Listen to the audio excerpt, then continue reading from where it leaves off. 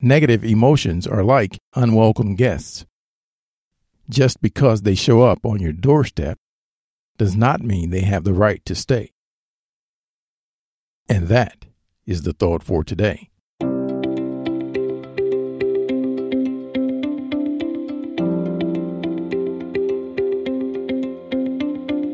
Welcome to 7 Good Minutes. I'm Clyde Lee Dennis. Thanks for joining me for what I believe will be 7 of the most enriching minutes of your day. In today's audio, we have our weekly motivational segment, Freddy Fri Day, with our good friend, Freddy Fri. In today's message, Freddy talks with us about how to release bottled up emotions that are hurting us. Enjoy.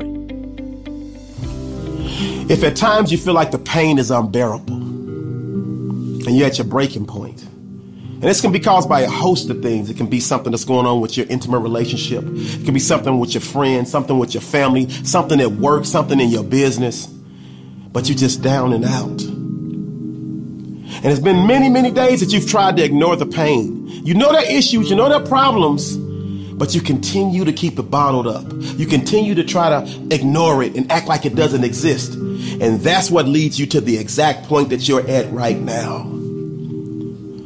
Listen to me. It's almost impossible for you to heal if you keep that pain concealed.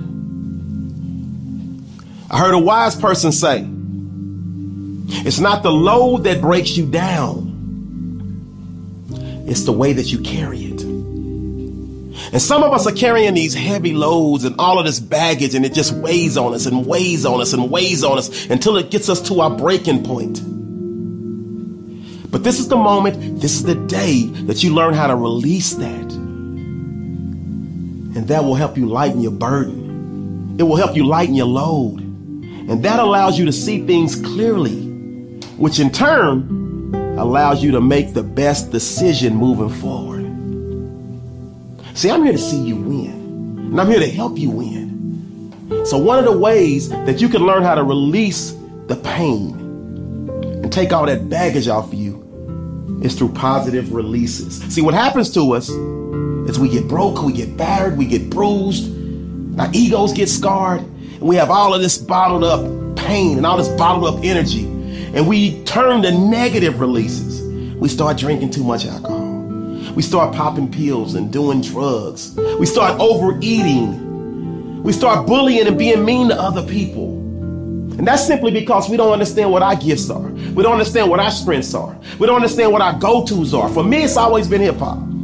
Once I overcame all my fears and all of my shyness and all of that, I started writing raps, and anything that happened in my life, any pressures, any pains, I just wrote about them and I released it. For you, it might be poetry. For you, it might be singing. For you, it might be working on something mechanical or fixing or repairing. For you, it might be exercising, walking, running, could be dancing, or a host of other things. Figure out what your positive releases are and use them to release negative energy, release negative toxins into the atmosphere. I know for some of you, this one is tough, but it's so important. And I salute each and every one of you that have sent me a message in my inbox asking for help, because that is a major key to releasing pain, to releasing things that are bothering you, is being strong enough to ask for help. People are here to help you. It may not be anybody in your circle. It may not be anybody in your family. It may not be anybody even close to you. It may be somebody like me. Find your go-to. When you're down and out, when you're hurting, find that person that you can just simply release to. I tell people all the time, say whatever you want. I'm free for you to release. I don't even have to give you any response. Sometimes we just need to get it off our chest. And if you need a little advice, that's fine too. But have a person, have a go-to that you can just release. You can just talk, and let it all go. And if you want them to give you a little bit of feedback or advice, you can ask them that too. But you have to release it to the world. The only way your heart, your body, your soul can heal is if you release and not keep it concealed. So please, use your positive releases. Please, never be afraid to reach out and ask for help. Because ultimately, your success and your happiness depends on how little you keep bottled up. See, when you let it all go, you put yourself in a position to expand and grow. And thus, you give yourself an opportunity to win. And that's what it's all about.